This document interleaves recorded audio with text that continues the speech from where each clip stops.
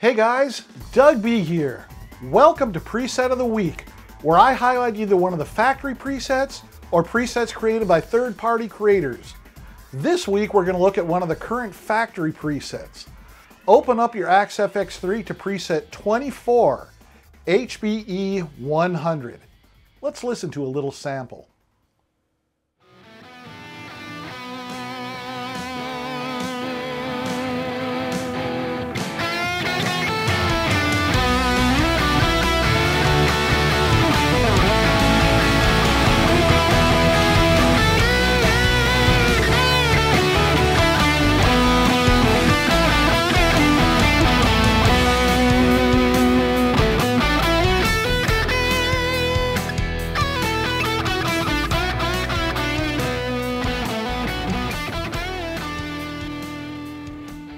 Let's do a brief overview of the HBE. It started when Dave Friedman built an amp called the Marcia. After some pressure from Marshall, he renamed it to the BE-100. BE stands for brown eye, and the 100 signifies that it's a 100-watt amp. It has been described as the ultimate modded plexi. Now, based on the limited research that I did, there is no actual HBE-100 amp. The HBE Hairy Brown Eye mode is part of the BE-100 and switches to an alternate voicing with a preamp triode gain boost. Right now there are a few BE-100 heads on Reverb. Average asking price is around $3,000. I remember the Friedman amp lineup at the Nashville Guitar Center. Man, I had some serious gas, but the prices kept me away. Well, that and the names. I just could not imagine coming home and telling my wife that I had just bought a pink taco, or a dirty Shirley, or a brown eye that has the hairy brown eye mode. I'm just so happy that I don't have to worry about that anymore. I just tell her that I'm working on Friedman's. This preset has 6 scenes: the HBE V1, HBE V1 Fat, HBE V2, HBE V3, HBE 2010, and HBE C45. Each scene name matches the amp that is used in that scene. It uses 12 blocks besides in one and out one: wah, phaser, drive, amp 1, amp 2, cab, chorus, flange, delay, multi-tap delay, rotary, and reverb. Only 5 of the blocks are active, leaving the wah to be activated when you move expression pedal 1, and the phaser, drive, chorus, flange, multi-tap delay, and rotary blocks are activated via switches on a foot controller. Now let's take a look at each individual block. The wah block uses the Clyde type. The phaser uses the classic vibe type. The drive uses the T808 OD. Amp 1 uses the Friedman HBE V1 in channel A, the Friedman HBE V1 Fat in channel B, the Friedman HBE V2 in channel C, and the Friedman HBE V3 in channel D. And in amp block 2, we have the Friedman HBE 2010 in channel A and the Friedman HBE C45 in channel B.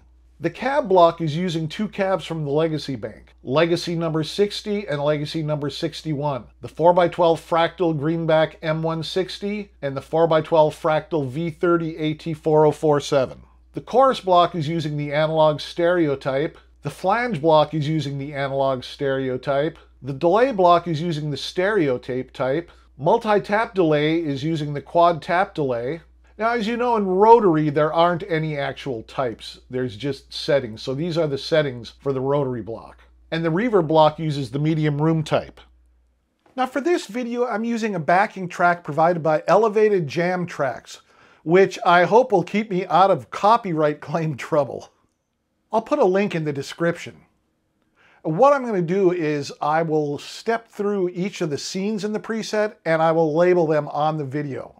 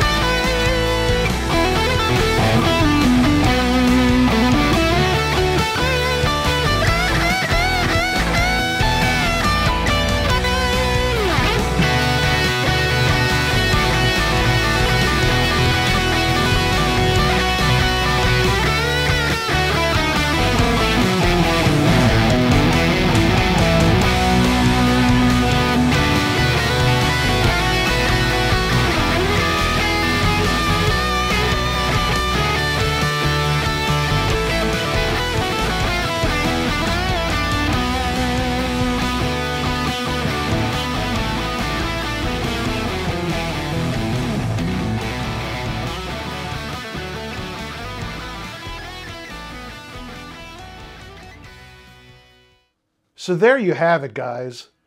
The Friedman HBE-100 may have a questionable name, but that Marshall on steroids vibe redeems it big time.